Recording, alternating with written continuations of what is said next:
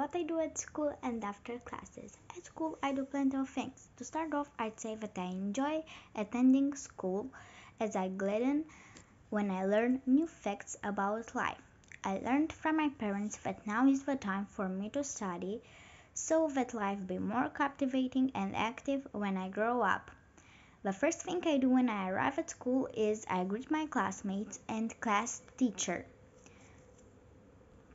Then I take my books and school supplies out of my satchel to get set for class. In class, I try to stay active all the time, participate in discussions, ask questions, listen to my fellows speak. During recesses, I try to relax, have a snack, and get focused for my next lesson. After classes, I generally have a pretty tight and hectic schedule.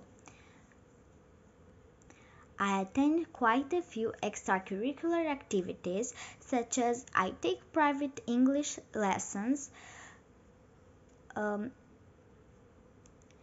twice a week, where I get to learn way more things in my than in my regular school classes. Then comes gymnastics.